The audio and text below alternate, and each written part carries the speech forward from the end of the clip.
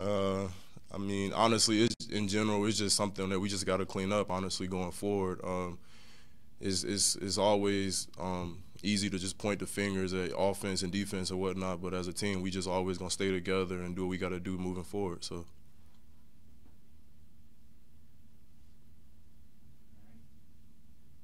right. Anybody else? Don't be shy. No one wants. Josh, go ahead. Was it tough with DeAndre kind of available but not out there most of the game? What was that, going out there with Quez, how was it different?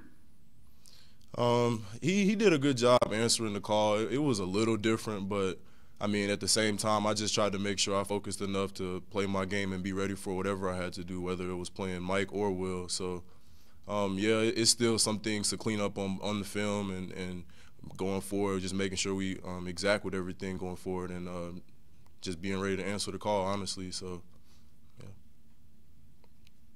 John Clay.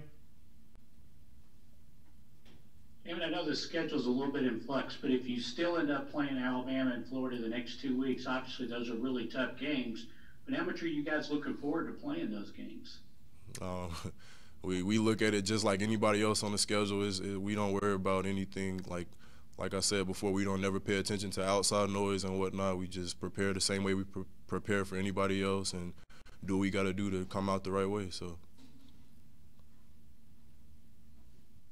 right, guys, we've got Chris Rodriguez here too. We'll get him on in just a second.